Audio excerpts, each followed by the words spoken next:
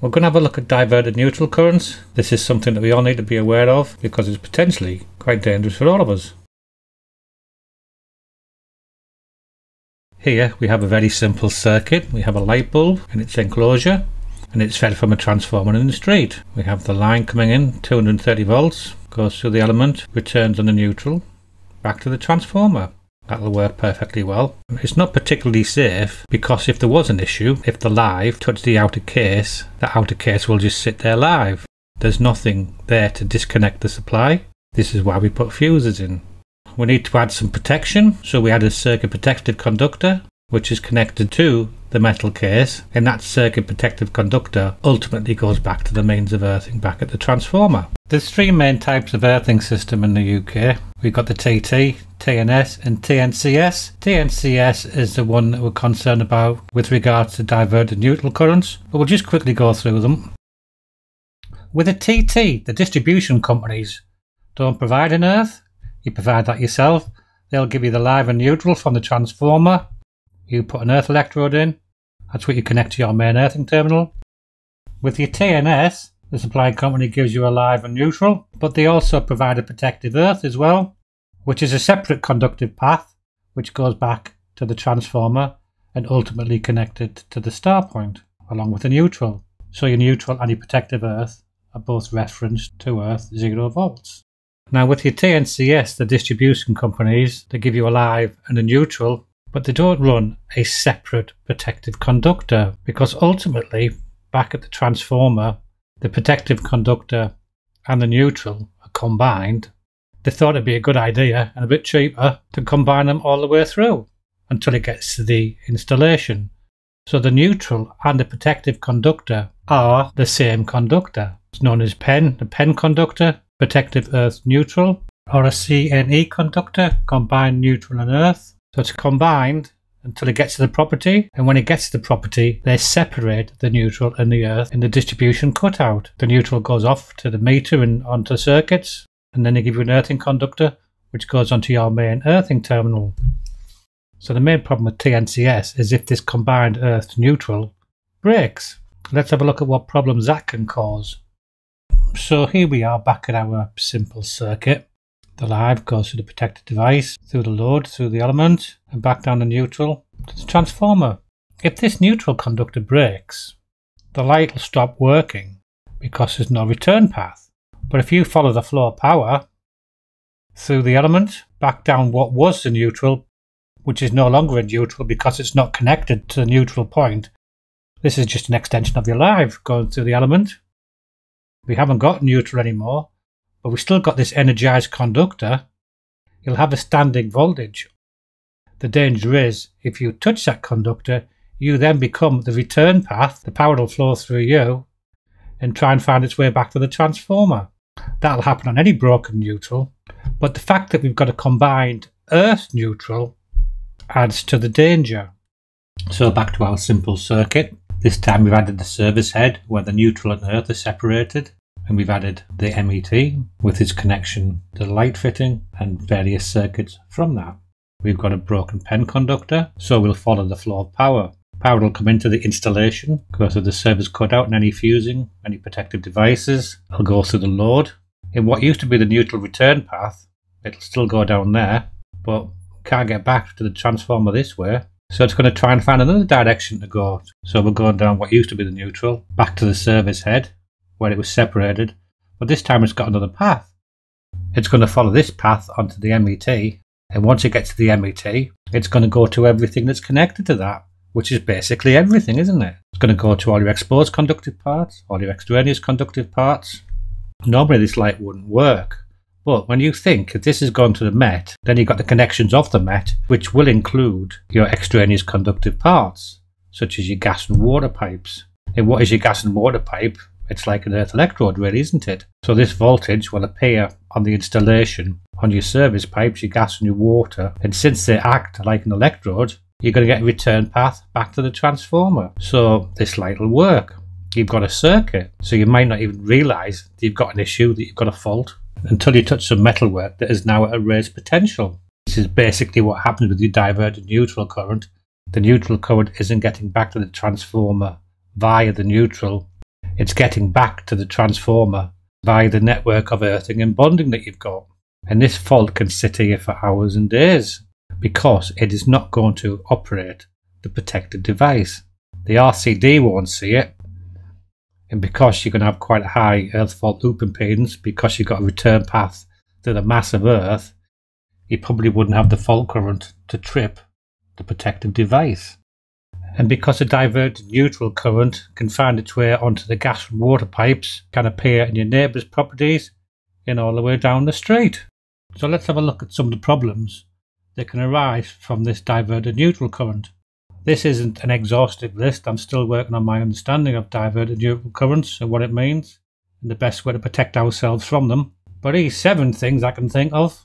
Obviously, we're going to have an increased touch voltage on our exposed and extraneous metalwork because we've got these diverted neutral currents. We have the issue of the protected device isn't operating, the RCD and such. I'll go through that a little bit more. We have the old paper insulated lead sheath cable that's been in the street for decades connected onto combined neutral and earth cable, and this can lead to doubts on what the actual earthing system in your house is. It might look like a TNS, but it's actually a TNCS, and that's obviously got implications in protected bonding sizes and also exporting your earth outside the property. There's possible heating effects because we're going to have currents on conductors that were designed to carry those currents.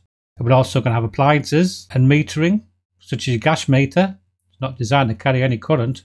That could be a high resistance joint, which is going to have a heating effect. Because this fault current is trying to find its way back to the transformer through the mass of earth, that's got implications for any earth electrodes that you might have nearby. You have your step voltage. We're often told now to install earth electrodes, but that might not give us much protection because the earth electrode will pick up any fault currents and exporting this issue down the street. I mentioned that the RCD wouldn't detect a diverted neutral current, and this is why. Because the RCD is not seeing an imbalance. We're still getting power going through the RCD and leaving on what was a neutral, but really is a neutral connected to the earthing system now. The current is just being diverted onto the earthing system. So the RCD won't detect that. It won't trip.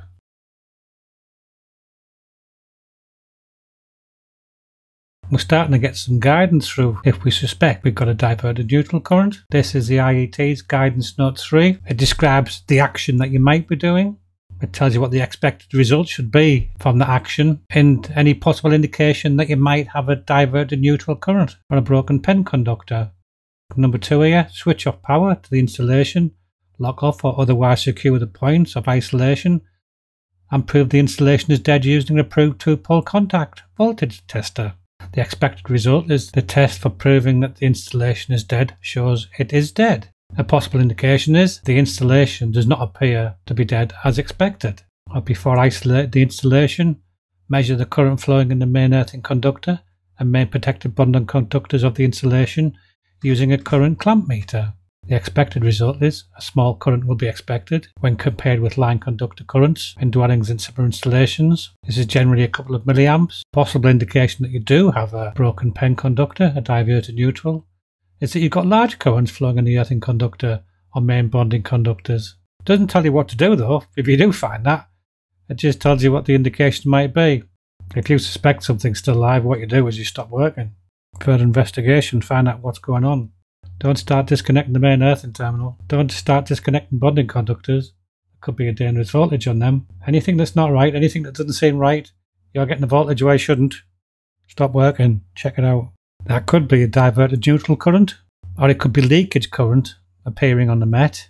In domestic, you're only expecting tiny amounts of leakage current, milliamps. If you're starting to get in the region of amps, which you can start getting in commercial industrial, you might get quite a lot of leakage current appearing on the Met. How do you know which is which? You can start switching off circuits and seeing if that leakage current starts to diminish. So the guidance now, before you do anything, is approach the Met with a bit of caution.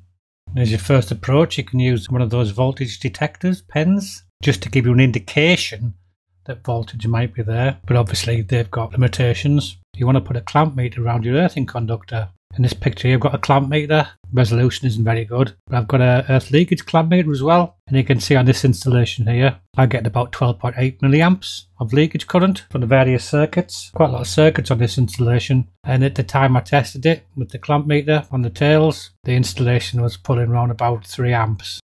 So while you're working, leave your clamp meter on your earthing conductor. Always keep on checking, because a diverted neutral can happen at any time. You could be isolated, but don't forget this could be coming from a different house. So just constant awareness that we can't really consider the earth now as a 0 voltage conductor. This fault can appear at any time. And as mentioned in guidance note 3, this is important. A voltage indicator might not pick up a voltage, because when you think about it, you haven't got a potential difference.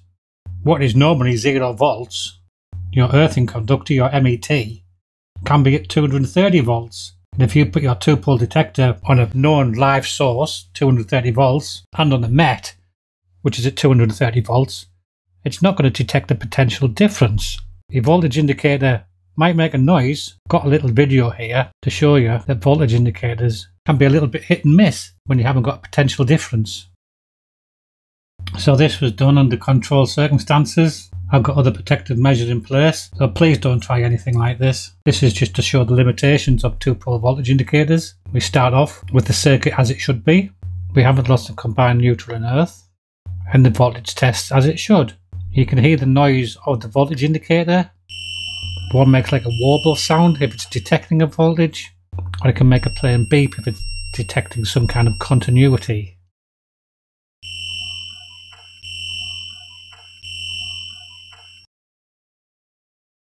Okay, so I've disconnected the neutral safely to simulate a broken pen. I've also removed the metal main earthing terminal and disconnected the bonding. I don't want live lumps of metal, so everything's enclosed, working safely. This is just for demonstration purposes. So you see the voltage indicator indicates that there's a voltage there.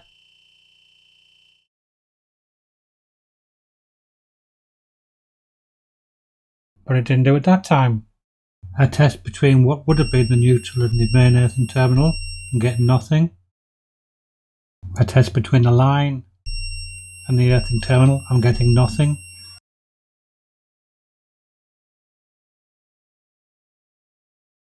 And I test between the neutral and line, I'm not getting a voltage. But when I test from the disconnected neutral into the line, I'm getting 230 volts. To the main earthing terminal and getting 230 volts. Our incoming neutral, which I've disconnected, that will be at 0 volts. So that means there's 230 volts on the MET. So it's demonstrating how the voltage will appear on the MET with a broken pen, and it's also demonstrating that your 2-pole voltage indicator will not give you correct reading. If you think you might have a diverted neutral current in the voltage pen, and the current clamp meter will sometimes give a better indication. Use every tool you've got in the tool bag to protect yourself. There's still quite a few other things I'd like to talk about, but I realise this video is starting to get a bit long now. I've still got to work on my understanding of what's happening with diverted neutral currents, and what the implications are for electrical vehicle charging. That's very confusing at the moment. Are these charged with open pen detection? Are they reliable? Are they good? We've got all the issues of the RCDs. Also the issue of electronic devices, leaking current, and also 3-phase systems when you get unbalanced loads and a current on a neutral. So when I find out a bit more, I'll try and put another video together. I'll put a link to some good people who are doing some good stuff. They've got some excellent content on diverted neutral currents, podcasts and stuff. So definitely check them out, the link's below. You more than likely watched a lot of their stuff before. I hope you found this of some use. And if you've got any comments about diverted neutral currents, I'd like to hear them. Your experience of them. Okay? Thanks for watching.